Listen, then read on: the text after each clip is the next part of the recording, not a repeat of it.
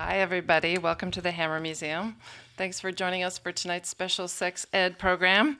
I'm Claudia Besser. I'm the Director of Public Programs here, and I guess I should let you all know that tonight's program might not be for everyone. It might get a little bit racy.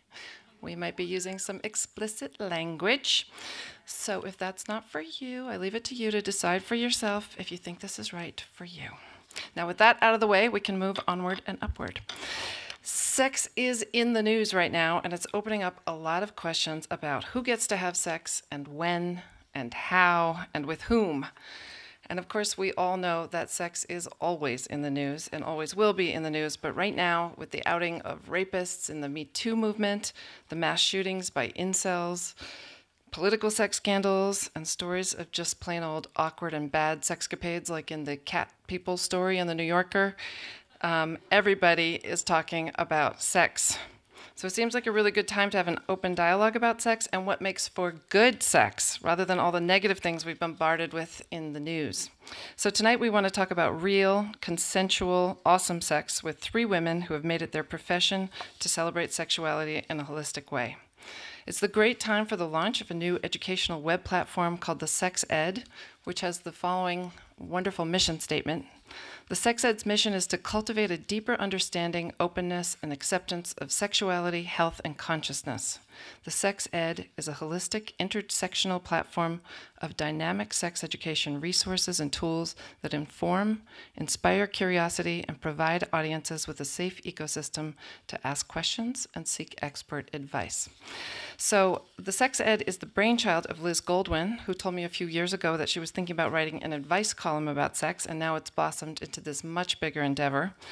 Her professional career has long involved sex education. From 93 to 95, she worked with Planned Parenthood, first here in Los Angeles, where she was a teenager, educating other teenagers about sexually transmitted diseases and sex education.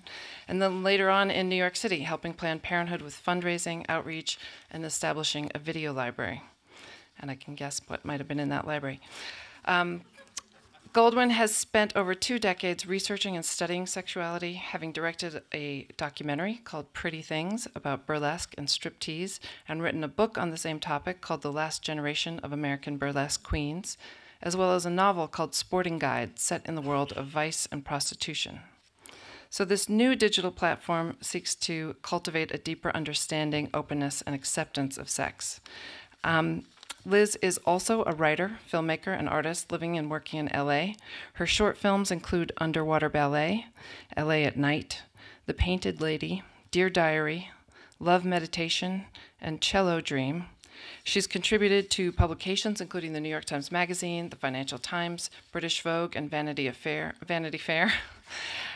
Freudian slip there. So many vanity affairs out there. She was the New York editor of French Vogue, and she had a column in the Japanese magazine Hana Tsubaki and was a guest editor of Town and Country. She's also a fashion icon whose incredible sense of style graces the pages of every magazine and newspaper. She was hired as a consultant and curator for Sotheby's newly created fashion department while she was still in college, and she's been commissioned as an artist and designer by MAC Cosmetics, Van Cleef & Arpels, Altamont Apparel, and Le Bon Marché. In the museum sphere, she's worked on a Patrick Kelly retrospective at the Brooklyn Museum of Art and curated a documentary series at LACMA. And in 2014, she founded Vintage Vanguard with her partner, Karen Elson, and it's a philanthropic foundation for women's issues. And she's going to be the moderator of tonight's discussion. Liz has invited 2 truly extraordinary women here tonight. Her first guest is Nina Hartley. Nina started her award-winning career in adult entertainment on stage in 1982 and on screen in 1984. Hers is the longest continual career of any woman in porn history, and she remains active in front of the camera. She's also a fierce advocate for the idea that sexual freedom is a fundamental human right, and she's on the board of directors of the Woodhull Sexual Freedom Alliance. She speaks regularly around the country using her nursing degree, she's actually a registered nurse, to educate people about the importance of sexual sanity, literacy, pleasure, and health. Along with her husband, I.S. Levine. She wrote Nina Hartley's She wrote Nina Hartley's Guide to Total Sex, which is a companion book to her 40-volume sex ed series on DVD called the Nina Hartley Guides. Our second guest is Dita Von Teese. Von Teese is a burlesque dancer, model, actress, singer, costume designer, and entrepreneur, and kind of all-around goddess. Her full-length reviews, The Art of the Tease and Burlesque Strip Strip Hooray, are the biggest touring burlesque shows in history and regularly play to sold-out crowds around the world. Her book, Your Beauty Mark, The Ultimate Guide to Eccentric Glamour, is requisite reading for pinup, burlesque, and fashion fans across the globe, and it's a New York Times bestseller. In addition to her burlesque shows, she's a fashion icon and muse and has launched her own lingerie collection, hosiery line, luxury gloves collection, and a new fragrance called Scandalwood.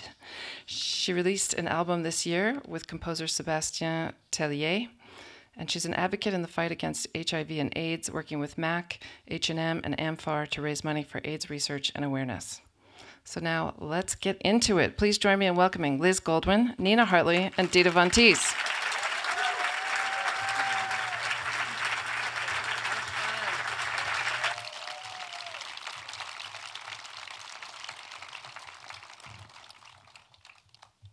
Hi, everyone. Thank you so much for being here. I hope we're not going to offend anyone with our language, but I figured we should just get it out of the way right now. So, fuck, cock, twat, pussy, cunt, anal. Anal? All right, is everyone relaxed? That's Latin. So since we're here to talk about sex ed tonight, I want to know from both of you sex goddesses, what was your first sex ed experience? My first sex ed experience was the Berkeley Barb in 1968, where I saw my first naked breast in a photograph of people dancing topless in People's Park. But it was the 70s in Berkeley, so the books were there. Everything you wanted to know about sex, but were afraid to ask. Sensuous man, sensuous woman, and the big one, of course, happy hooker and joy of sex. And porn. How old were you? I was 14 when I started reading those books, and they were very, very influential on me because I realized I didn't have the words then, queer, bisexual, non-monogamous, but it was all of those things. And so the 70s were a very hopeful time about sex, where actually men and women were learning to come together, and men were willing to be more free about sex, and for women primarily to have sex for their own pleasure and not just for someone else's approval or request. I think I was in like 6th grade, 7th grade, and I had a really slutty friend. And she was always like taking me to like her church camps and like making out with boys and encouraging me. Her church camp. Yeah. Lucky you. And she was also a little bit like, there were a few like little, not I can't say lesbian experiences, but like things that were a little bit borderline. Like, hey, should I, what color pubic hair do you have? Let's look at them next to each other, things like that. But it was all very like, I came from a small town in Michigan and I moved out to California and suddenly I met this girl. So it was a little bit like really, kind of intense. But I loved having a slutty friend. She told me everything I needed to know. Lucky you. I had no slutty friends. Through a religious lens. Yeah, and then when I was like in high school, I had a serious boyfriend. So I really feel lucky. I had all my I had the perfect situation for experimenting with sex. It was like a relationship for 5 years between the age of 15 and 20. So that was really fortunate. Yeah. So was there an aha moment for both of you when you were like, oh my God, I get to do something with sex professionally? Oh, yes. 1976, Berkeley, California. Imagine Big Mac overalls, flannel shirt, granny glasses, no makeup, waffle stompers underneath, beautiful matching semi-sheer bra and panty set, underwire front clothes. But no one ever saw that bra and panty but me, but they were there. And I snuck into my first adult movie. I'd read the book, Autobiography of a Flea. It was a costume book. And so there's a movie. I read the book. I wanted to see the movie. And in the middle of the theater, I was all alone because I walked in, and a single female in a porno theater is like soap in greasy water. All the men just, and I had the whole theater to myself. And in the middle of one of the scenes, I barely kissed a boy. I had not had sex with a guy yet. I'd never even seen a real naked penis. And in the middle of one of the scenes, my inner Cookie Monster reared up and said, "Me want do that." And it was 6 years before I started stripping and 8 years before movies, but eventually me got to do that. Well, I worked in a lingerie store from when I was 15, and I always sort of had this fascination with lingerie as being something symbolic of womanhood and femininity, and I didn't really have like a sexual connotation for it. But I always loved lingerie and vintage lingerie, and I kind of, when I was 18, 19, someone had told me I wanted to get a corset, like the ultimate lingerie piece, the most unattainable lingerie piece, and this was like 1991 or so. And someone gave me a little piece of paper with an address on it, and it was in Orange County, a place called Versatile Fashions. And I had no idea where I was going, but I walked in, and it was this fetish store. And I met this guy behind the counter that I'm still friends with, this dirty old man behind the counter, but he wasn't dirty, he was really nice. He showed me all these pictures of Betty Page, he showed me all these fetish magazines, and that's where I was like, I am going to do that, and I'm gonna do it like that, because nobody was at that time. And so I set out to be like the next Betty Page, but it's funny, I had very strong boundaries between sex and what I was doing. So it was different for me, I think, in a lot of ways. Like, I like to play with it, but I always had like this is my real sex life, and no one gets to see that, but they get to see the fantastical made-up part of what I would like my sex life to be. What are those key differences in your public and private persona? I mean, I feel like I'm never really, I don't feel like it's real nudity, because when I'm lit with a pink spotlight and I'm covered in body makeup and rhinestones and glitter and feathers, and it's very like a fantasy image, and it's not who I am in the bedroom, stripped bare, with bad, sometimes bad lighting. Like, you do not have any bad lighting in your house, let's be real. No, I don't. But I'm just saying, like, I never feel really naked. I feel like I have control over the environment, and I'm showing what I want to show, which is not who I am scrubbed clean, for my lover in the bedroom. It's so different for me, I think. Do you feel pressure, either of you, because of your professional career, to share more of your private selves or your sexuality with your fans? I am non-traditionally sexual, so I am non-monogamous in my off-camera life. The reason I could do porn 35 years, two things. I really am that way. I do like groups. I do like a camera. I am exhibitionistic. I am not a monogamous person. I don't need my love and sex to be only in the same individual person.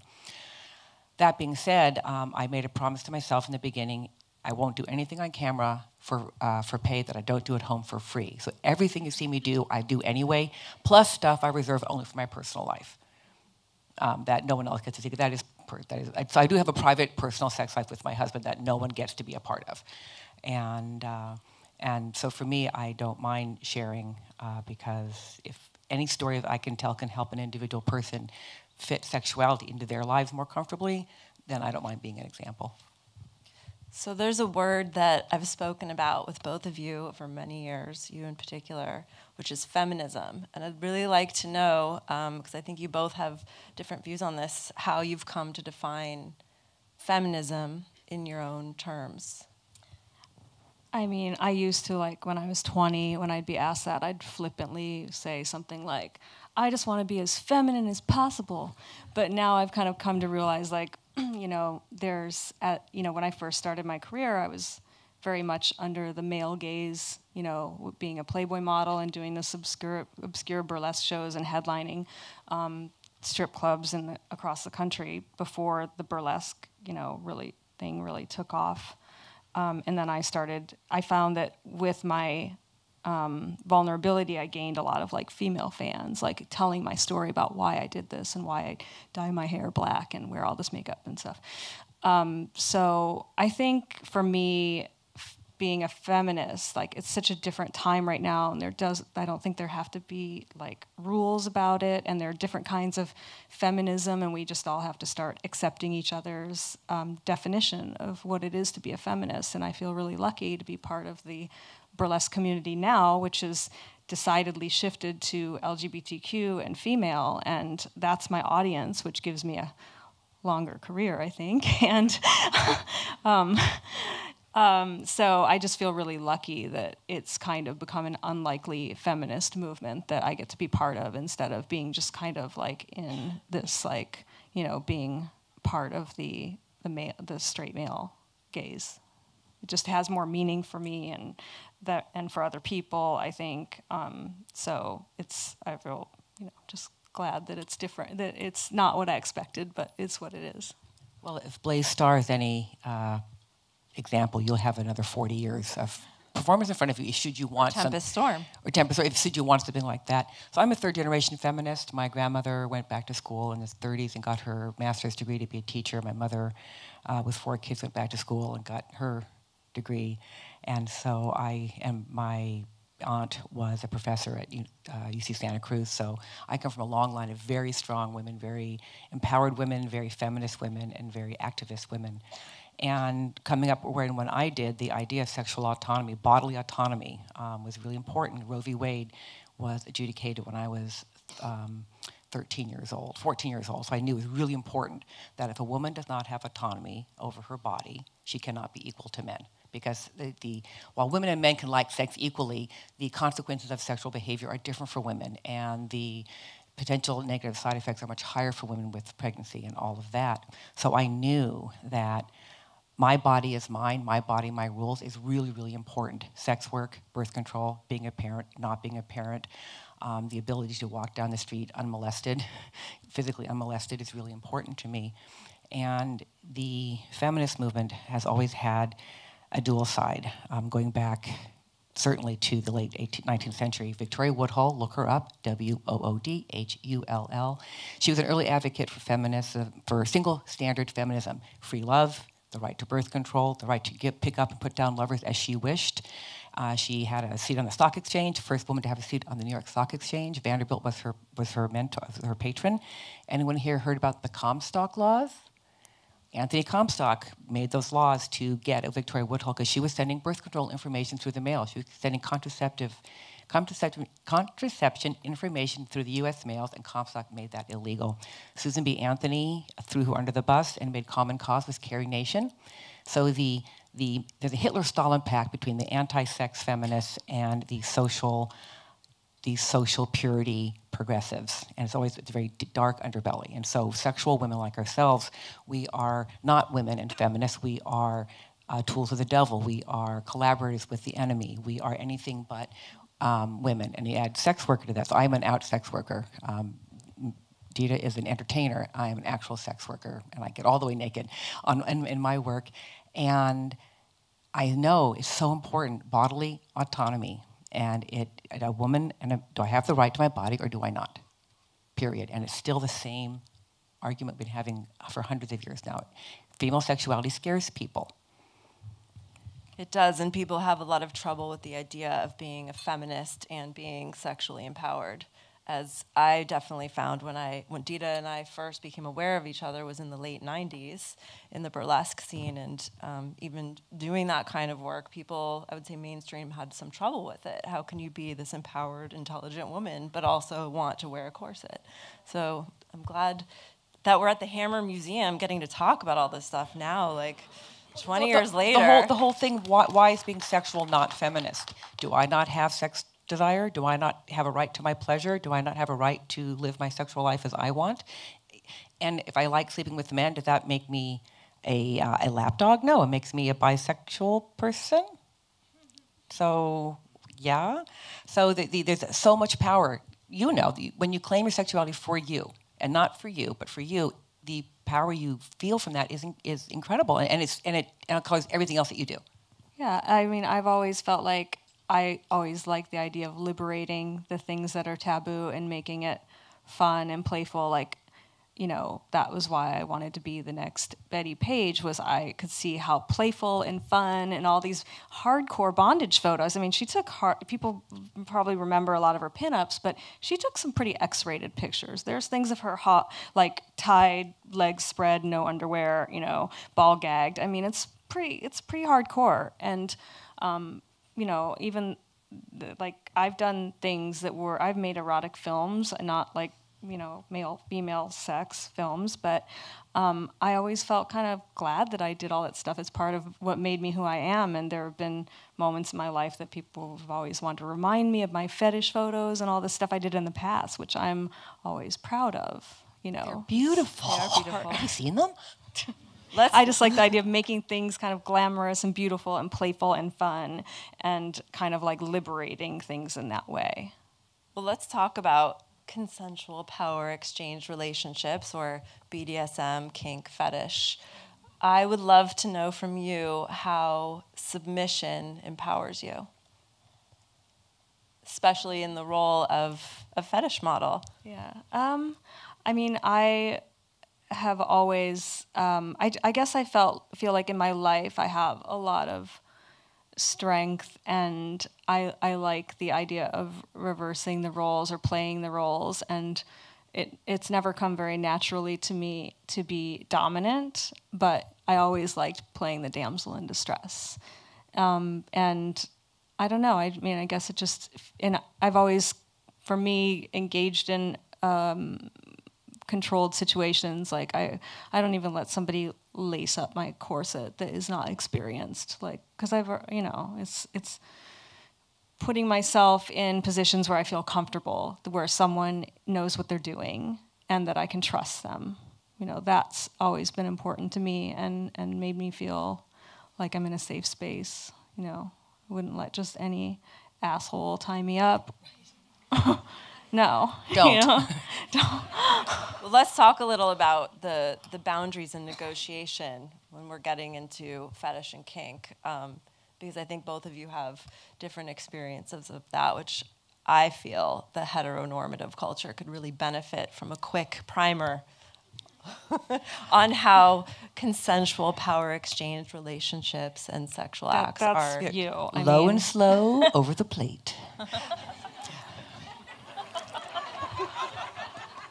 The most important thing that heteronormative culture or regular culture or vanilla culture can learn from consensual power exchange is the notion of affirmative consent. Affirmative consent. Consent is not the absence of no, it's a statement of shared intention going forward. That's why the negotiation is very important.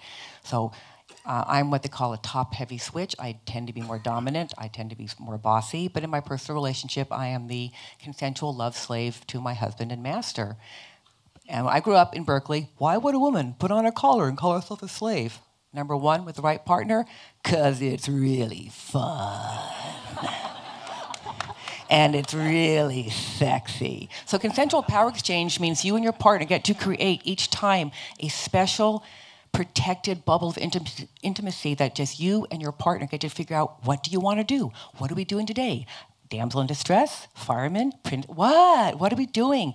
You get to figure that out, and no one else has to like it or know about it. It's very empowering. It's very romantic, because you must keep continually. What I like about BDSM is you cannot just ever go back to neutral or just the way things used to be. You must continually communicate throughout the session what's going on, and that's very romantic. You must keep turning to each other what you're doing. You can't just check out.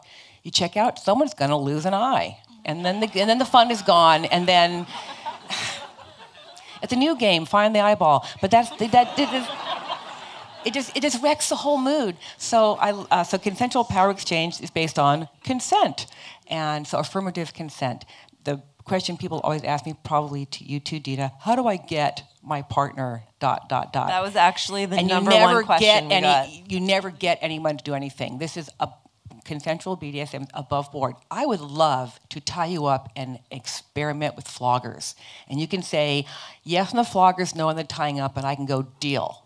So you have to speak your desires. But what I love about BDSM, what Dita and I and Liz do, we speak our desires and manifest them in our lives because we believe we have the right to do that. And we believe we have the right to live our sexual lives for the benefit of ourselves and our partners, and nobody else gets a say. And you all have that right too. So you feel a real responsibility, going back to your degree as a nurse, to be a positive, sex-positive influence, not just on your fans, but on society at large. Oh yes. If I hadn't done porn, I would have been. If I hadn't been exhibitionistic enough or pretty enough for porn, I would have been a nurse midwife. And both birthing babies and birthing orgasms are very similar. They're body-based. They're body-based activities that your body can naturally do if they have the correct support. And for a lot of people, achieving pleasure is as difficult as giving birth because of the way our culture treats bodies and trains minds. And so for me, I made porn because in our culture, sexuality is sick, and sick people need nursing care. So do you think we're not using our bodies to our full potentials to both receive and give pleasure? Hardly. Like what percentage? I think 20% of people have really happy sex lives. Like 20% of the population has a sex life that supports them. It is a natural extension of their values. It supports their partnership, and they feel good about it. And the rest of the people are just some kind of struggling with it, all the way to hate it all the time. So there's 20% hate it all the time. It's never good for them. 20% they figured it out. It's always going to be good. And the 60% in the middle, it's like, I never have bad sex anymore. I never had. In the beginning, come on, when we started having sex, oh, you had a good start. It took me years to learn to like sex, but I never have bad sex anymore because I make sexuality practice important in my life. And yeah, I feel like I even know how to make it good. Even when I was single for a while, I was like, oh Lord, like being single in LA was like the worst. And also being a little bit of a size queen, I was sort of like disappointed a lot. But I was still like, I can make this good. Watch this, so I just wouldn't like be scared of what the guy would think or whatever. I would just be like, here's what I'm gonna do. I don't know what you're gonna do. But when women step up and say what it is we desire, men get what they want, which is a woman interested in sex with him. I tell people, men, you can have happy pussy twice a week or unhappy pussy 7 days a week, your choice. Yeah, when you say what you want, it's like you are doing what you, if you don't say what you want, you're kind of failing him, because also they like to be told what to do, and they like to know that they're against somebody that's a challenge. And men want to be good at one thing. Porn is not sex ed, but the trope in porn, however stupid it is, that women desire sex, want it, and they want it with you. And so most men I run across, they want to be good in bed. They may not know anything about how that actually works in real life, because porn's not real life. Say it again. Say it again. Porn is not real life. Your mileage may vary. But the most people would like to be good in bed. And men would like to be pleasing. So if we don't tell them what we want, they can't be pleasing, so we're angry. And we have to learn how to say it nicely, and you have to learn how to hear it without getting butthurt over it. Have you ever had an experience on a film set where it was just not working out? Yes, and he just goes on. I can get through anything in 90 minutes. I can work with it. And he just goes on my no list after that. Just never again. Don't know why, but it's never, no. So, Dita, the late, great burlesque queen Zarita, who I think we both were fans of, she once told me that my boobs, or boobs in general, were as important in a business meeting, in negotiations, as my brains were. So I want to know, for you as an entrepreneur, you have such a femme fatale persona that precedes you when you go into a meeting, in one of these Hollywood meetings, where you're probably the only woman in the room. Do you feel a need to downplay your sexuality in the business sphere, or do you think having that sensuality puts people off guard and kind of aids you in negotiating? Yeah, I feel like it's not just sexuality, but kind of everything. Like, I use everything that I've got in the real world. Like, I think I discovered early on, I'm a dishwater blonde from a farming town in Michigan. Like, I discovered this, like, red lipstick and these outfits, you know, can get me far, and I can get more of what I want, and it gives me confidence. And it's not just sexuality, but it's like the overall like mystique when I decided I was going to be femme fatale, and I was going to be, you know, find my power with the way that I dress and how I notice like makeup and hair and clothes make me feel. But it's also, you know, sensuality as well. And I use it with I use everything from the way I walk in a room, the way I walk past someone, the way I touch a glass or whatever. I mean, I feel like I just try to use like, you know, it's confidence mostly. But what makes it work is that you and I are not lying. We also have good sex lives at home. So we're not fronting a fake thing. Yeah. Going home to an empty house with 10 cats. Yeah. We're going home to lovers. We're going home to partners who want us there and who are happy to see us. So it is not a compensation. It is an expression of our actual self. Yeah. And I don't use sexuality like I don't flirt. I mostly use like the dominatrix persona, like playing with that with people, and you know, just that feel, not like, oh, please like me, please, you know. I don't use my sexuality in that way. I'll use it more in like a, you know, like. Oh. She claims to be a damsel in distress, but she's actually built the railroad tracks, tied herself to them, organized the lighting, and has the train on cue. Yes, that is true. So, you know, your profile grew really quickly in the fashion world and in Hollywood, and people knew you from doing these private parties for big fashion brands. Did you feel disruptive at all in that space because you had this whole background in fetish, as a fetish model, which I don't think as many people were familiar with? Yeah, I think it was really sort of like a few people that kind of put their stamp of approval on me, like Jean-Paul Gaultier and Marc Jacobs, people that weren't afraid of like, this is what I think is cool right now. Like I found myself, you know, stripping at the Louis Vuitton party in Paris, and that was all like it was disruptive, you know, but I had those people kind of championing for me, you know. And there have been moments like I was a global brand ambassador for a huge French brand, and suddenly like there was this needle on the record, and all the press was like, you know, she made these erotic films and bondage stuff. And the brand was called Cointreau, and their tagline was "Be controversial." And they basically like, everyone's like, she's gonna lose her deal, and everyone was kind of scared. And then suddenly like Cointreau went, "Be controversial. We love it. Awesome. We're French." That's awesome. They used it as marketing. So awesome. I got embraced in Europe kind of quickly on. But you're also an artist. You're clearly an artist, and they really appreciate life as art. And because you know, I will go out in no makeup, and you're always where you need to be, and so you never disappoint. And so of course they're going to love you in Europe. Of course you can be a global brand ambassador because. But it is, you know, I do have other people on the other side saying, you don't deserve to be there because you are not pure, and you did this and you did that. And I was like, that's part of what makes me fun to watch. Okay. You learned it all at church camp. That's right.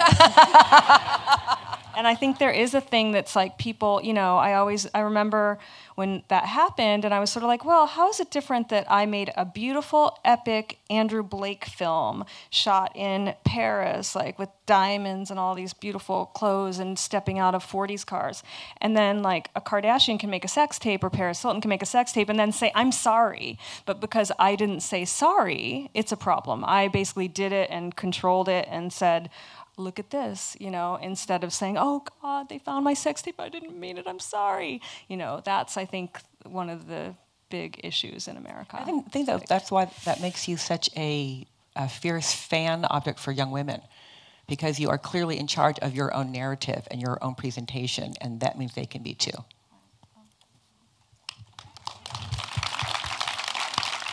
Very supportive women up here.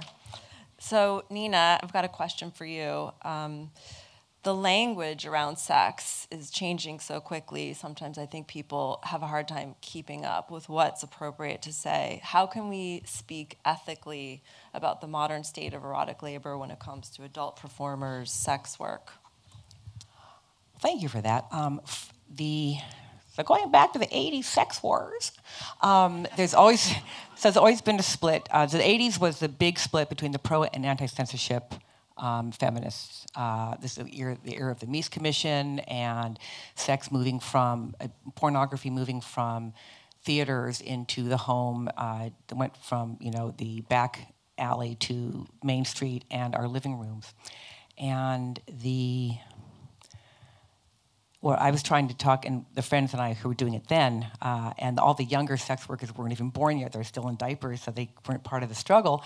But the idea of labor is labor. So sex work is a labor issue. And due to Puritanism and our background around sexuality, somehow the labor of my vulva is way more freighted or different or scary or dangerous or bad than the labor of any other part of my body.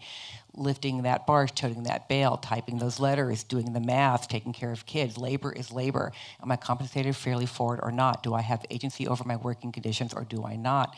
Do I have the right to use my vulva for labor or do I not? I think I do in consent and other people don't. So now the antis call us prostituted women. We prefer the term consensual sex worker because it can be consensual sex work. And the certain brand of thinking thinks that no sex work can be consensual because no woman would ever want to do that. It's very sex negative, very erotophobic. And so speaking as a sex worker, the energy coming at me from radical feminists who say that all penetration is rape, or the energy coming at me from the religious folk who say that I'm a sinner is the same energy coming at me. The words are different. This uses this language so they can feel hateful and prejudicial, and this group uses that language they still permit themselves to feel hatred and prejudicial and never think they have to question it because of course they're right. Of course sex is icky. Of course men are horrible. Of course women are pure creatures. I would never want to do this. I must have daddy issues. And Daddy no, hugs, I'm hashtag. queer. I'm queer. My mother used to say, and it took her 26 years to get okay with what I did. Luckily, Zen cushions last forever, and she finally got there. But she thought I did porn because she and my dad were not there for me growing up and saying, Ma, I'm queer. And sex is my thing. I have to be in the sex thing. In our culture, if it's a sex thing, then it's porn because Hollywood looks away at the last minute. And I'm a nurse. It's the part of the body. So for me, showing you my vulva is the same as showing you my elbow because there are 3 billion vulvas in the world. Did you know that? And there are 3 billion penises. So vulvas and penises are amazing, beautiful, fantastic, but they're not rare. They're everywhere. This room is full of them. And I could tell you what, so my sex practices, I know, and everything being equal for time, hygiene, testing, and all the things, I could have an amazing time with each one of you. And each one of you would walk away feeling that was the most amazing thing ever. And it would be the most amazing thing ever because you never had sex with someone like me because I've been having sex professionally for 35 years and I'm really good at it. But that being said, any person can get good at sex for themselves, and any two people can develop entirely perfect, wonderful, loving sex relationship between them that is satisfying and pleasing and wonderful. We are wired for pleasure out of the box. And the only reason we don't have access to our bodily pleasure is culture and conditioning. But since we carry our bodies everywhere with us, you can always start turning back to yourself. You can always come back to yourself through a good masturbation practice. So what do you think about the FOSTA and SESTA bills, which were introduced by the current sitting president of the United States in April 2018, which are ostensibly created to fight online sex trafficking and to stop internet sex trafficking? But in fact, these bills are not what they seem. No, they're not. So you just go online and look for SESTA/FOSTA, SESTA, and FOSTA. Both of these, House and Senate, are to stop sex trafficking. But they're not going to do that because most sex traffickers don't pay attention to the law anyway. But what it does do, what the laws do, they're punitive because sex workers were using the internet as a way to safely screen, put more distance between themselves and clients. They can screen the client. They can have boards where workers can talk amongst themselves about safe clients or unsafe clients. They can get off the street. So for street-level workers, the internet was a lifesaver. It saved lives. And but again, because we need protecting, because no little girl wants to grow up to be a sex worker. And the rad femmes and the anti decriminalization of sex work people are very persuasive because the SESTA-FOSTA bills feed into our cultural narrative of sex is dangerous, women are victims, men are horrible, and men are horrible. And to mention that men are really horrible. No. But what is happening? It's a disaster. People have already who had finally gotten off the streets are going back on the streets. People who've gotten away from pimps now say pimps are coming back into their lives, saying, "I'll get you clients. I'll get you clients." So it is a big disaster. On June 2nd, there's a citywide and I think nationwide March for Sex Workers' Rights, so you can look online for that. So SESTA and FOSTA are misguided. They are a lie. It's already causing harm. And again, they're not listening to us. Kamala Harris is not listening to the sex workers who said, "Miss Harris, please listen to us. We're telling you about..." So for feminists, some of our stories are true and real, and your voice is important. We want to hear your story, except you guys who say that sex work does not hurt me. I like doing sex work because men are horrible. And so the whole notion, and I don't think men are horrible. I think most people in our culture are wounded around sexuality, and female wounding around sexuality looks one way, and male wounding around sexuality looks another way. And then we're supposed to meet in the middle and find partners.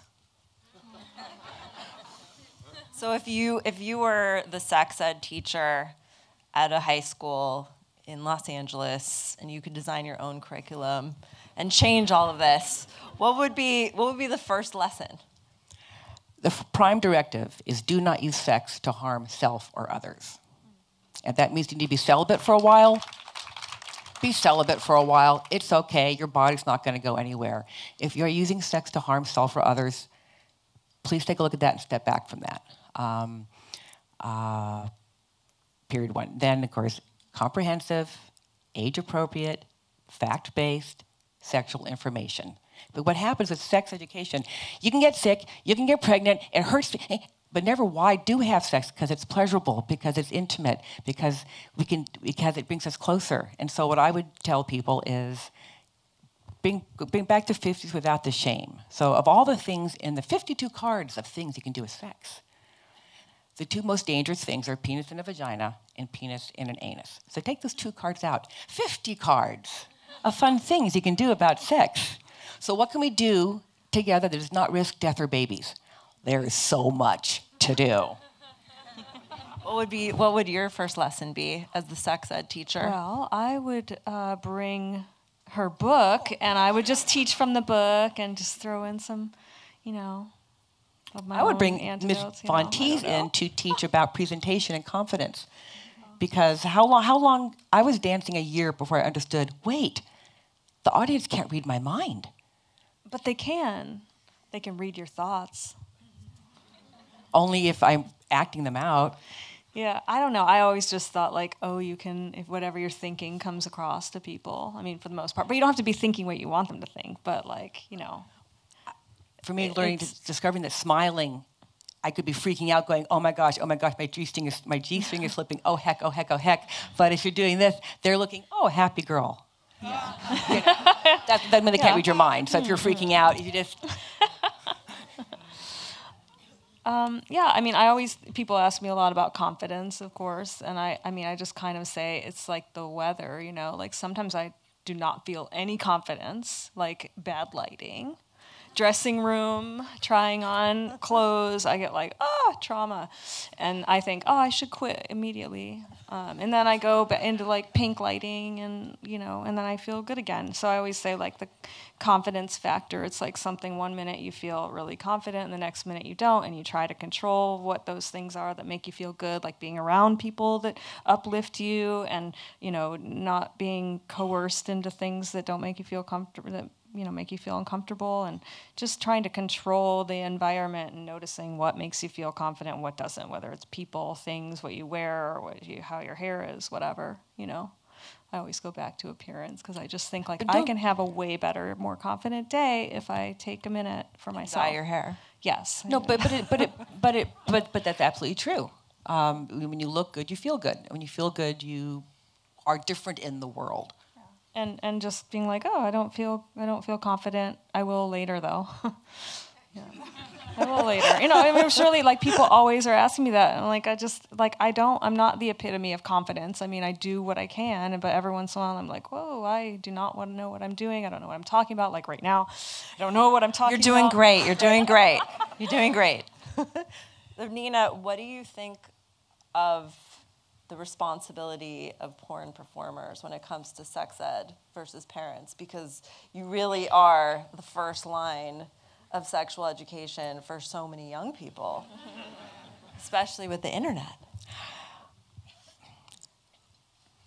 Porn is a paid professional performance of a fantasy scenario. The who, the what, the where, the why, the when is somebody else's idea. Would I, of my own free will, show up on a Tuesday morning at 10 o'clock in a barn to have sex on a hay bale with George without being paid? No, I wouldn't. But if the fantasy of having sex in a barn turns you on, I'm happy to play that performance. So sex, unless you're getting my sex ed tapes or Tristan Taramino's sex ed tapes or Jessica Drake's sex ed tapes, porn is not sex ed. But by the time a person sees porn, even if they're quite young, the family unit is really important. How you feel about sex depends on parental example, affectionate touch. Was your body yours, or were you harmed physically by someone bigger and older than you? And not even sexual abuse, just the way we raise children robs them of their bodies, robs them of their pleasure. Up to 3 kids are so happy to be running around naked. They're so happy. By the time they're 5 or 6, they're learning, oh, can't do that, mustn't do that. And we pass our shame on to children unconsciously, and then we wonder, why did they get in trouble? So by the time someone finds porn, they should already know the proper names for the body parts and where they're located, and what do our families think about sex, and where does intimacy belong in our belief system. And you're going to do what you're going to do, but we would prefer if you did it this way. So it's an ongoing conversation. It's not a talk about the birds and bees. It's how do you touch the child. We start in infancy. We touch boy babies less. We comfort them less. We rob them of their emotional language and emotional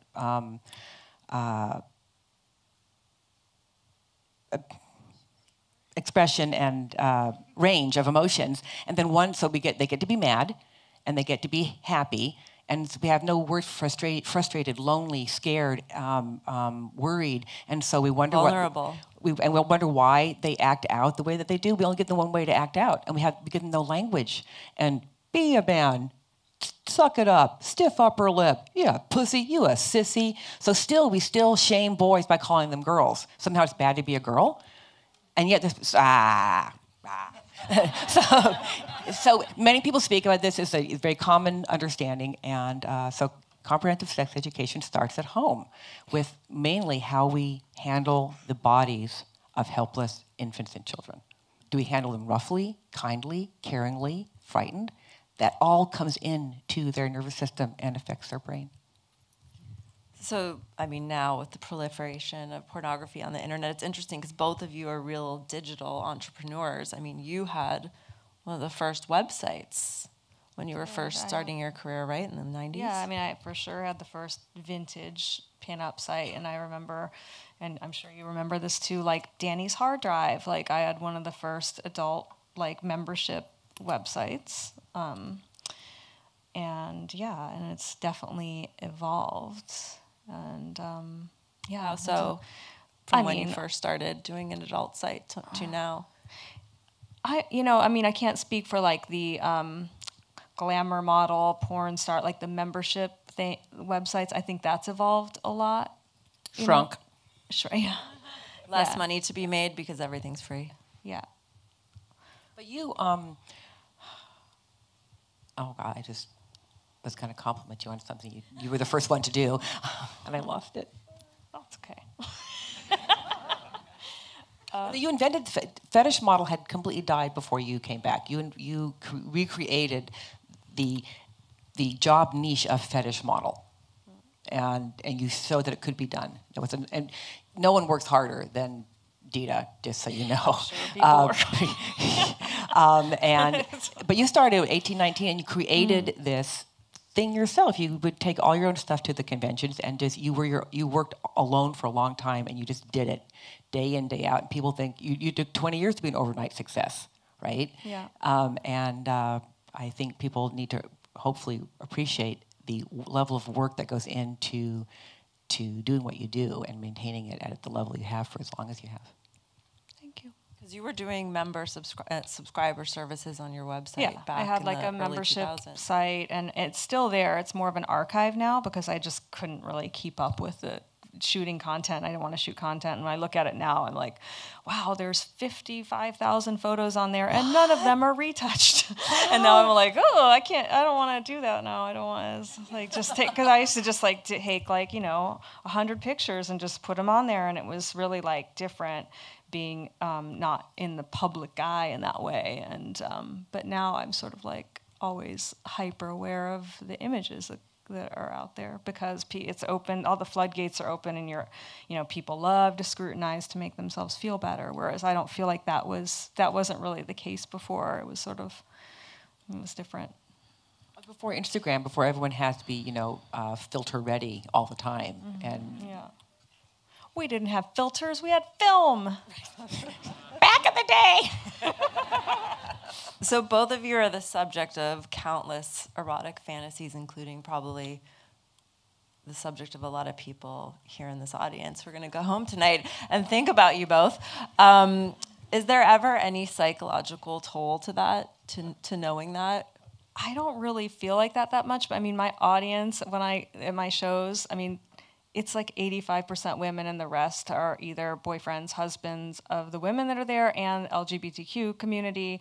I don't often feel that anymore. Although the last show I did in Indianapolis, there were a bunch of guys that came from the racing thing and they had their big tall boys up. And I was like, whoa, that's so crazy. There's like there's dudes in the audience that are like boobs, and I'm just like, I'm so not used to that anymore because it's been so long, but I loved it in a way. But I'm just so used to it being like the girls that are there that, I mean, I don't know if they're having sexual fantasies. I don't know. But mostly I hear like, oh, half I like them to want dress to be like you and the other half want to do you.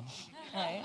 I guess I just feel a little removed from it because I'm used to seeing and meeting people and seeing hearing their stories about, finding their confidence with burlesque and pinup and all that stuff. But by finding their confidence with burlesque and pinup, that will also empower them in the bedroom. So you don't have to have been completely naked doing what I do. I'm glad you didn't do what I did because you're able to go over there and do your job that I could never do.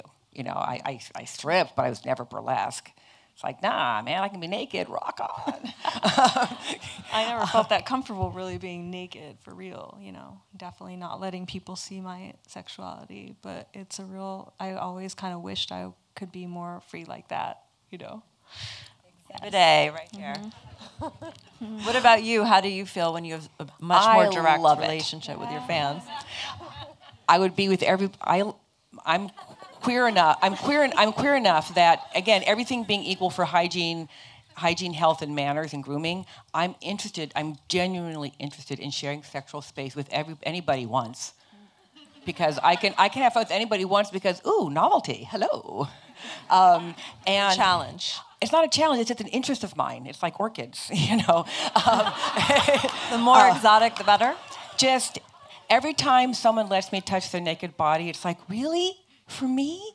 I treat this is a little bit woo, but I don't have a God-based faith system.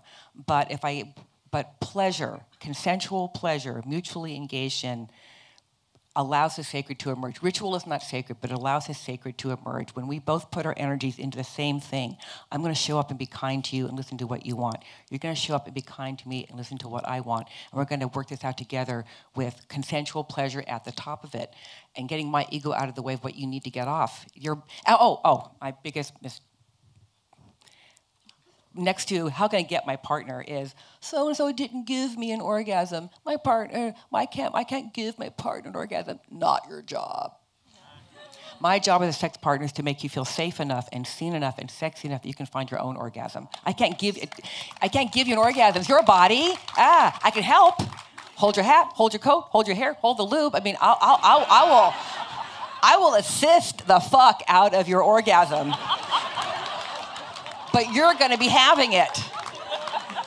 And the side coda is people who say, oh, baby, two things. And men, this is bad porno talk. Two things. Oh, baby, come for me. And I say, oh, my God, that was great. I've had enough. Oh, yeah, you have one more in you. No, I don't. If I had one more in me, you would know, and I would tell you. Don't tell me what? So, yeah. So, guys, if a partner says, I've had enough, listen to that. And if she says a little more to the left, do that. Help a lady out. Or hold the vibrator. I mean, let her hold the vibrator and you play with her boobs. I mean, whatever. Y'all really need to buy Nina's book. Such a good book. Because if you like the way she's speaking here, that book is so well written. She will tell you what to bring to a party. If you're going to a swinging party, she'll tell you to pack a duffel bag and bring a change of clothes and some snacks. Like a checklist, yeah? And Uggs. For after. So before we take some questions from the audience, I wanted to ask you, being that we're at the Hammer Museum, what do you feel are the differences or connection between art and porn? Well, since porn deals directly with... Porn is a vulgar medium, right? It's designed to be like popcorn, you know, and occasionally you'll find a scene that you love so much you can keep that movie because that particular scene... love it every time. Or, but most movies are just, that's why they're just so cheaply made. They'll make $10,000 movies instead of one really nice $100,000 movie still to this day. But art deals with the big subjects, war, death, love, birth, and why shouldn't it deal with sex? Sex is how we all got here. Sex is a universal human concern. And the fact that it is relegated to a business that was only recently run by, you know, crooks and outsiders shows how much we don't value sex. We claim to value it very highly, but we treat it like garbage. And we treat the people who front it or work in that field like garbage. But porn is where we hold our sexual dreams. Porn is really important in that way. If you can think it, there's probably a porn about it. But understand, it's a movie.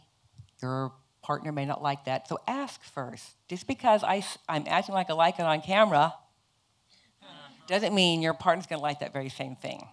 Just ask. Would you consider, like, the Andrew Blake film you did, or Rocco Siffredi, who's another pornographer, director, more art porn films?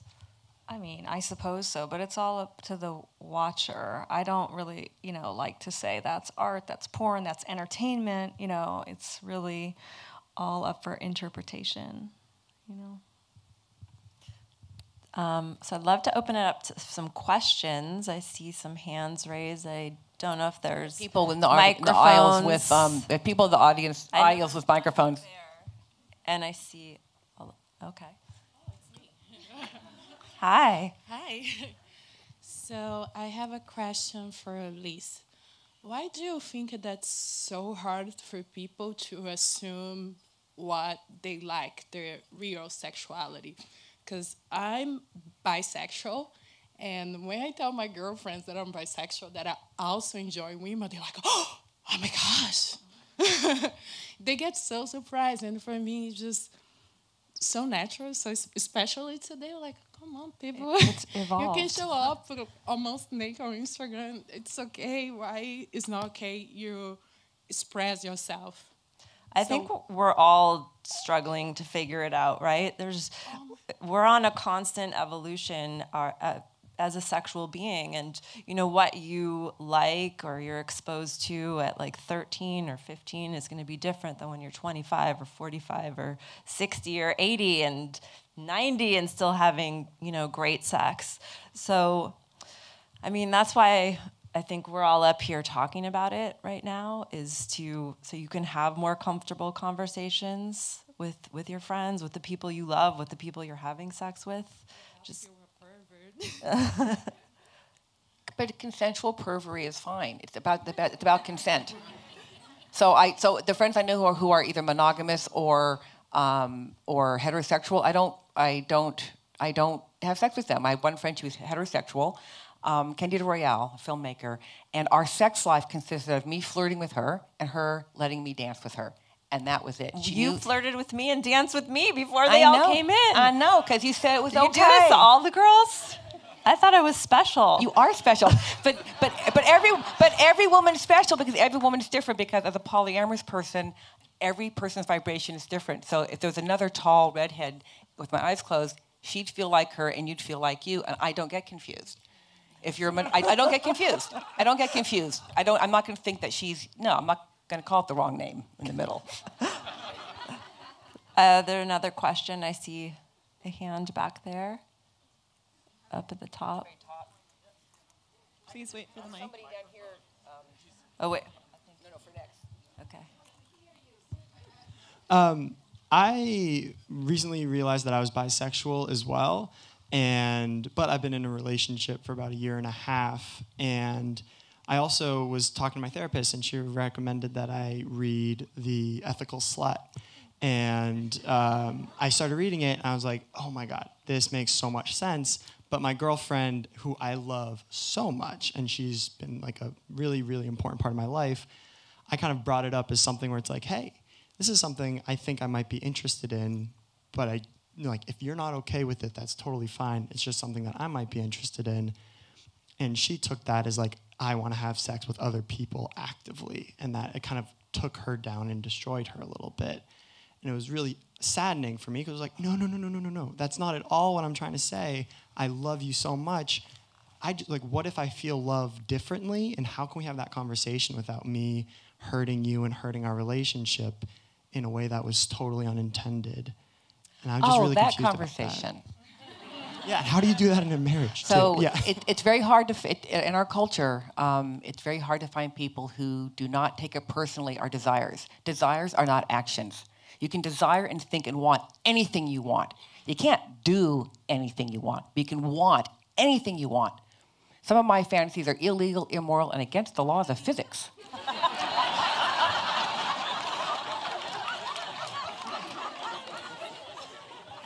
But I don't try to make those real. In real life with another human, I have to take into account their limits and boundaries and desires as well. So I would tell to your girlfriend, if you weren't saying you were going to do it, you weren't saying you had to do it, but you felt safe enough to express your true desire, and she got all personally hurt over it instead of being able to think, whoa, okay, this is really new, and I don't have that desire. It's a start of a conversation. You're not going to go out behind her back and start banging people, but it's a conversation that you need to have. And for you to live the next 50 years fully yourself, at some point you will probably really want to experiment with that in real life, and she can either grow with you toward that moment being okay for her, or you will never get to do it, or the relationship may have to take a different form. And a great book after Ethical Slut is More Than Two, TWO, and it's the best book on consensual non-monogamy that I've seen after Ethical Slut. And also these conversations they're going to be messy, right? They're not always going to go the way that we picture it in our heads, but the fact that you were brave enough to bring it up, I think is and also beautiful. And kind enough not and even to be to share with us here, so thank you. You didn't cheat. You brought up, so she should hopefully see that as a good thing that you did. She didn't find out that you were, cheating. That you trusted and loved her enough to be honest with her, and hopefully she will see that as a positive. I see a lot more hands. Okay. I don't. There's the hat here. Hello. Okay. The mic's not on. Oh, hey, the mic is on. Hey, my name is Reggie McKinley, and I am very, very deeply intrigued by diversity and inclusion. And so, Dita, I actually forwarded a cousin and turned a cousin on to you and what you do. And being a brown woman in burlesque and movement, she's found it kind of hard to transition and to move. And so I want to ask you specifically, where do you see diversity and inclusion showing up in your industry? And in actionable steps, how do you have it extend to include more individuals?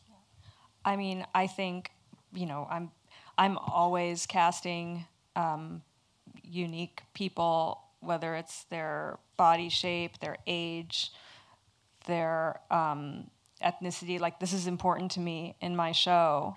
I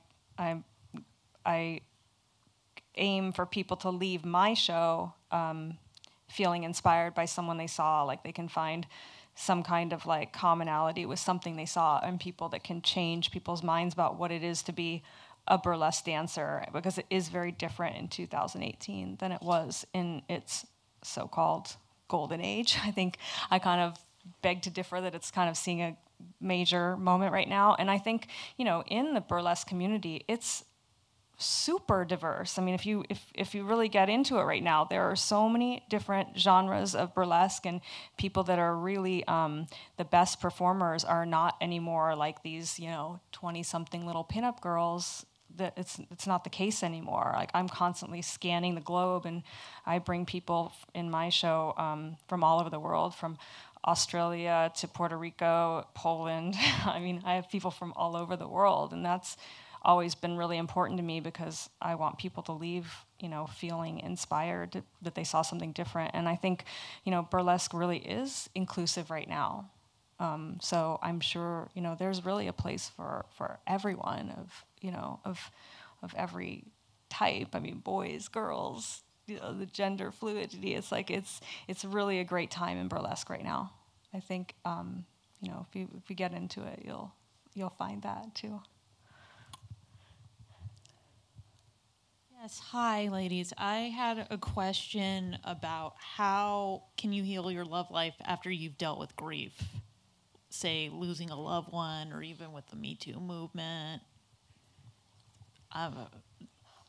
Yeah, I know it's No. deep. It's a very different part. So first, grief feelings are felt in the body. So I would, besides any talk therapy, I would look into any kind of body-based therapy, massage, Reiki, movement, yoga, just any way that lets you find a peaceful way into your body, so you can be with your grief, so you can actually feel it and not block it out, and not have to numb it, but actually feel it. Feelings go in a bell curve, and most of us check out. So from no feeling to the most intense feeling back to no feeling. Most people start checking out before it hits its peak in discomfort, because it doesn't feel good. So that's when we do what we do to check out. And when we finally are going to process our grief fully, we're going to feel it, and we're going to just but every feeling is a waveform, or we would feel the stub toe from 2 years ago. Every feeling will pass if we let it in and let us feel it. Now, you need help letting feelings in. That's why you get supportive help and therapeutic help that deals with somatic-based or body-based therapy forms that help you stay there while you process. Because we do keep trauma and grief in our bodies, and animals in the wild, when they're attacked or when they get hurt, you know, they shake and they shake until they shake it off. But what we do as humans is we go, and so any kind of traumatic sexual experience, especially, is stored in your body's cells. And this isn't some esoteric woo-woo this is science situation. This is science-based. So I think you can't put too much pressure on your head or on therapy to like, I should be done with this. I've talked to this to death, because sometimes it really is on a visceral level, and your body just needs time to process it. And there's a really good book out about becoming sexually comfortable after sexual trauma. There's a growing library of that information out there.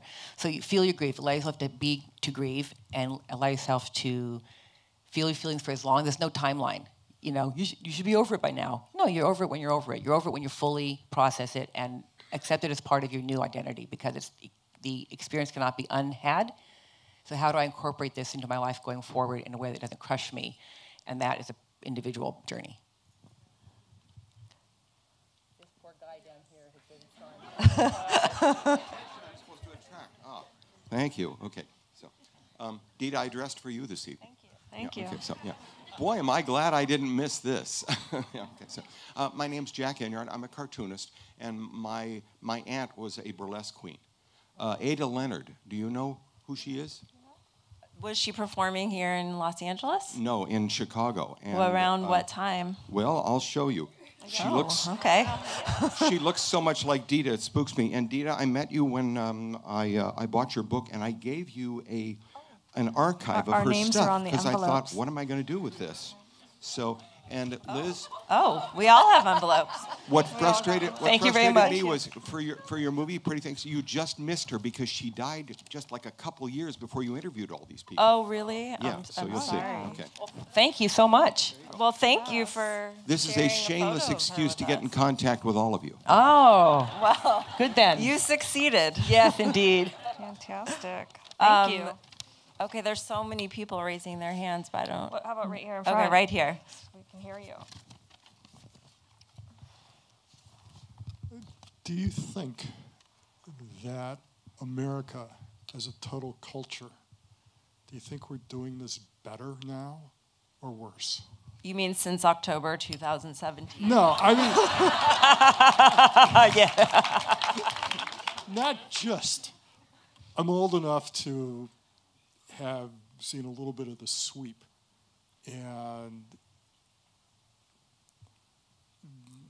your 2 steps forward, 1 professionalism- step back. So we have empowered sex workers who are organizing on June 2 for Let Us Survive, and then we have Sesta Fosta. We have a president now who is seeking to institute the gag rule for healthcare providers here in America, making it harder to obtain a legal procedure that 1 in 3 women are going to have in their lifetime. So that is going way backwards. On the other hand, we have greater discussion about diversity and Me Too and Mosque Me Too and Church Me Too and all. So the discussion's happening, but the deep, deep trends of erotophobia and sex negativity imbue our social structure, our law structure, our ethos, our so-called morality, and the idea that I'm an immoral person because of how I use my body to make a living, and not how do I treat the poor, how do I treat my parents. It is the fact that what's considered moral versus immoral behavior. I can pollute all I want as long as I don't have a sex with anybody else but my husband. I can be a major polluter. I can totally fuck over workers, but I don't cheat on my wife. So I just think morality needs to shift what's considered moral or immoral behavior. If it's consensual sexuality is moral and non-consensual sexuality is a crime. I do think, though, that we have made some inroads because, just Here. we're here. We're here. I've been writing about this subject and speaking at institutions like this, and it's really, I'm so just honored and excited that the Hammer is having us here tonight to talk about this, because 100% this would not have happened pre-October 2017, I can tell you that. So if the situation of Me Too, Time's Up, has made us talk about sex more in the media, some of it I don't agree with it, some of it I do, at least we're talking about it. So there's the upside. See ya. Okay, cool. Awesome. This has been phenomenal. I'm going to switch positions here a little bit. And I couldn't help myself. Okay, so I heard that there are anywhere between 9 and 12 different types of female orgasms. What I would like to know is, what are each of your favorites? And say a little bit more.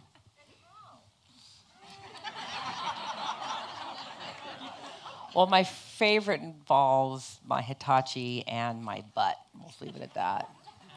But not, no, Hitachi in the front and my husband working his magic elsewhere. I'm currently, I think, the most personally fascinated with the intersection of spirituality and sexuality. And so I would say that one of the most exciting ways to orgasm that I've learned in the last 5 years has been connected to my meditation and breathing practice. And I meditate a lot here at the Hammer. They have a public program that's free on Thursdays at 12:30. But I learned a technique where you can have an orgasm just by breathing and using your Kegels, not touching yourself, not touching anybody else, and that has been a real game changer that I wish I had learned a long time ago. Do you know Barbara Carellis? Yeah. Yeah, Barbara Carellis, urbantantra.org. She can breathe herself into an orgasm in 5 minutes. She did it in a functional MRI machine and saw her brain light up later. amazing. And so here It's I am. amazing. I'm the sex professional. I do sex for a living. I went to her workshop, and I tried so hard to relax. At about 20 minutes in, I'm just sitting up, and they're having all these amazing transformative experiences. I'm sitting there going, yep. But So imagine I felt, taking that breathing exercise into your Hitachi and your I do that at home. No, I do Tantra. So it's like I do that at home. Next level. But she can breathe herself into an orgasm without fully closed, without touching herself. I've seen her do it half a dozen times. It's not a party trick. It's like, and she teaches it. So, but it's amazing. And you? Me? I don't know about breathing my way to orgasm. No, that's like I've tried. But it's, yeah. I don't know. I mean, I'm 45 years old, and I only in the last 2 years discovered I could actually have a hands-free cervical orgasm, and it's totally blown my mind. And I wish I could tell you how it happened, except for lots of the right partner, lots of extended, very meticulous, and my partner is super into foreplay. Oh, poor you. He loves it. I know he loves it. He's he could write a book. But I think that I never thought that was really possible, and I kind of thought oh, gee, spot on, none of that's real, and I was always sort of I know what it takes. And I just kind of let go and let it happen. And now I'm just that's the only kind of orgasm that I want to have. So I'm a little bit always chasing the dragon kind of thing. So I don't know. I mean, you probably know more about I keep wanting to ask my sexpert friends yourself. What is it? I don't know. Don't. Huh? So there's the pudendal nerve and the pelvic nerve, and so clearly your pelvic nerve is really getting a good workout. We did that deep penetration. I see. I don't know where the microphones are, but I see lots of hands raised. Hello, my name is Callista. First of all, Dita, I adore you. You're amazing. Oh, nice boobs, by the way. Can I say that? Thank you. It's I brought you're them out lit for really you. nicely over there. I love your boobs as well. So I had a recent experience over email where I'm producing my own food series right now. And in my email thumb picture now, I'm in a marabou dressing gown laying in a bed of sprinkles, as one does. And I had the gentleman who I was working with trying to get onto my show suggest that I have a more conservative picture.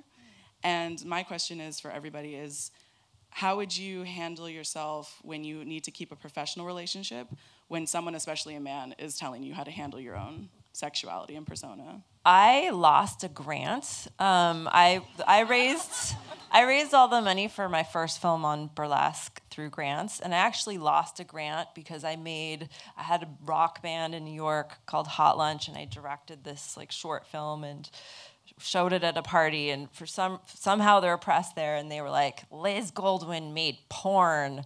And I mean, I'd love to make porn, actually. If someone wants to offer me a job, I'd love to do it. This was not porn. But I was told that I lost this grant because of the making sexually provocative material and because of the way I was dressed. And it was suggested to me by someone who I really respected, a writer, I really respect him, I won't name his name, told me that I should consider dressing more buttoned up. And at first it shook my confidence, and then I was like, fuck you. I'm writing about women who've traditionally been shamed for their profession, who are burlesque strippers at the turn of the 1920s to the 40s, or prostitutes, and I should be able to dress how I want to dress and talk about what I want to talk about. So that would be, I think it's up to you to decide what's professional and what image of yourself you're presenting, but. Yeah, I agree. I feel like we don't have to choose anymore, and we can reconcile, business and our sensuality. I just think my instant thought was I don't know much about your business, but in this day and age where everyone's doing everything, find your niche, find the thing that, there's someone out there that's going to be like, yes, this is who I want to do business with, and not because, they want to, they're sexually turned on by your picture because they're like, yeah, people like me. Yeah. I'm like, I'm going to look at that profile pic like, this is a person I want to work with. Yeah. This is somebody on my team, part of my squad. So I feel like more and more what we wear and how we present ourselves is just kind of like, attracting your tribe and people that are like, I like that, attracting your tribe. And also, only our authentic selves can be happy. So if you're happy in that marabou dressing gown in the bed of sprinkles, own that shit and be it. We have time for like 3 more questions, I think. Or the saying goes, they can stand in line to take a number, to stand in another line to kiss your ass. Thank you so much for your great talk. Merci beaucoup, vous étiez merveilleuse. My question is, yes, I know that if it's not consent, it's a crime. However, I'm concerned a little bit about the Me Too movement, that we may become a too much sanitized society. I have been to some events, sort of in between artistic, no while, and I see the difference how some of the men are, cautious, talk a little bit, and then they go away. Yes, thank you, afraid. And just for the record, I love compliments. I remember when I was in why not? I was in New York City, and this blue-collar worker said, "Oh, my lady, you move so nice." And so many men are telling me that they are afraid to give a compliment to a lady because they feel they may be harassed. So what do you suggest? Because I love compliments. Do you? I want the men still giving me compliments until I'm 90 years old. So the Me Too movement is really quite the thing, and I think that it is not a continuum. There is boorish behavior, and then there's criminal behavior. Drugging somebody, criminal. Putting hands on without permission, criminal. Using your frustrated sexuality to deny them work or equal opportunity, probably criminal. Being an asshole, genetic. No, not genetic. No, men are not genetically assholes. The culture makes them so because, again, we socialize men and women differently. I find that if you smile you can speak first, and smiling will probably elicit a compliment. But what gets me is when I've always been fine with being catcalled. I smile back, go, thank you, and keep moving. I've never felt threatened or harassed or harmed by people yelling out in the street. If they do it, I walk on, and it doesn't bother me. But I don't live in New York. I'm not on my feet walking around New York 6 hours a day, 7 days a week. It would probably get to you after a while. So smile, and if a guy, go up and talk to him first. And if he pays you a compliment, thank you very much. I mean, just keep being you. I do think that men are really afraid, and it pains me that we don't have spaces in our culture that are supportive of men the way that we have those spaces and are creating those spaces now for women. With the sex ed, with what I'm trying to do, I really want to be inclusive of men in the conversation and make sure that we're actively working on discussing all of these things because men are vulnerable. I constantly have to remind my female friends, by the way, who are heterosexual, that men are vulnerable too. Men have feelings. I just think how Nina started in the beginning talking about how young men are conditioned, that they have to live up to these hyper unrealistic expectations of masculinity that are super toxic. So we need to give them a hand. We need to lift them up. Yes, and I have found in my lifelong search for consensual female partners that it really worked for me to find out what women wanted and learn how to do that well. It was crazy, and I started getting good at what I did. They started asking me back, and once I got my ego out of the way, well, she want this. I want to do this to her, but she wants that. Okay, we'll do that. And once I got there, oh my gosh! So it's not impossible to find women to want to have sex with you because women like sex. So how do we help educate men better? And men can't do it among themselves. They do need interaction with women. to learn how to do this better.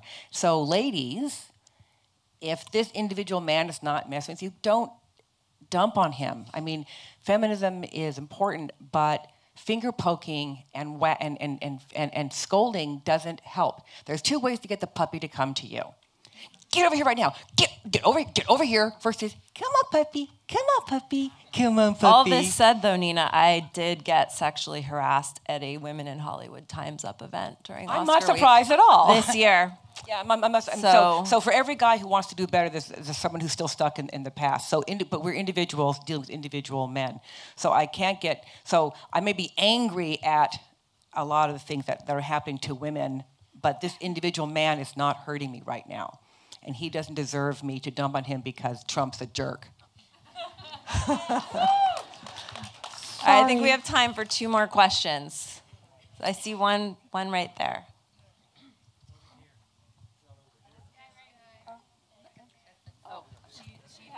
Sorry, I'm going by the usher. Is it okay? Hi.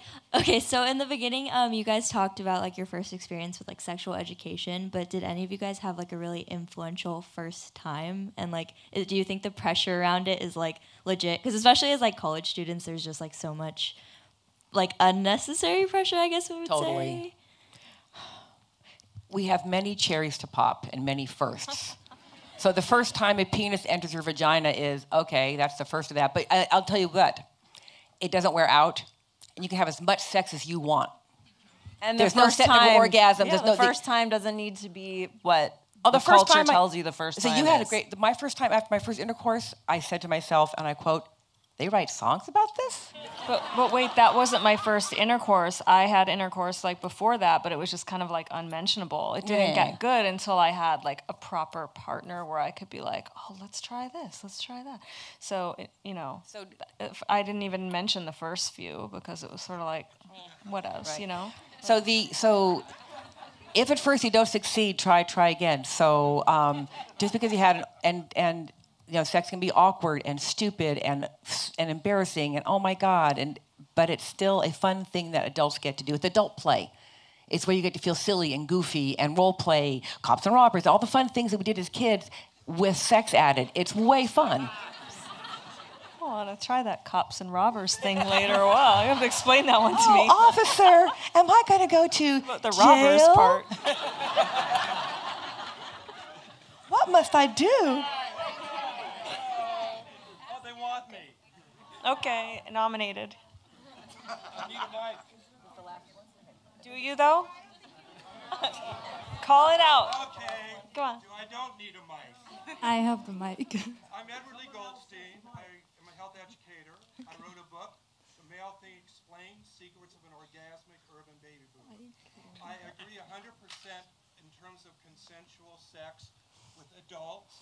There is no right or wrong. There is no gender. It's whatever you do that is not harming another person that is consensual, harming them psychologically or physically. The question I have has to do with pornography online, or it's actually a statement. The challenge is children are going online and finding porno sites. The challenge is some of them are finding the kinky porno sites, and this is their first initiation into sexuality, and they are getting a distorted view as to what sex is and acting out on it among each other. So how do we contain that? How do we You cannot put the internet back in the box. Again, it's not porn's problem that people get to it who might otherwise need to wait a bit. Therefore, pre-pornographic exposure conversations and information with the family caregivers, so that you can say, sweetheart, the stuff on the internet you might understand, might be upsetting. Please come talk to me when you see it. And I want, and also tell kids, porn is like, it's like live action cartoons for grown-ups, like Transformers or Infinity War. It's not real. Because of lousy sex education, because the genitals are actual genitals actually touching each other, they cannot stop to think that everything else about it is artificially created, as I mentioned earlier. So Sweetheart, there's all kinds of things on the internet. Don't believe everything you see on the internet. If you see something with naked people, that's for grown-ups, and it isn't for you. Drinking's not for you. Cigarettes aren't for you. Methamphetamine's not for you, and porno's not for you, right? It's for grown-ups, and you can ask me any questions, but it's for grown-ups. I'd rather you not look at it. But you're not in trouble. Also, if we're going to get into it, guns are causing a lot more harm Oh, in our country hey! than Come on. a little online You. pornography, but You. we won't go there tonight. I see one more question. My name is Inka. I don't know. I just fell in love with the three of you. You're awesome. Thank you for, being you. I just started making erotica by women for women. It's all real sex. I just talked about it today on the Savage Love Cast. Yay. And so, Liz, if you want to make porn, I would always have you. I'm dying to. I've been wanting to do it for years. No one's asked me. Direct behind the camera. Right, the together. Direct. I thought you want to be in it, please. Oh, no. Well, we can talk. 2 stars. I'll be the stylist. You be the best stylist. You can do the lighting. Yeah. Lighting and stuff. Thank you all so much for coming. We really appreciate it.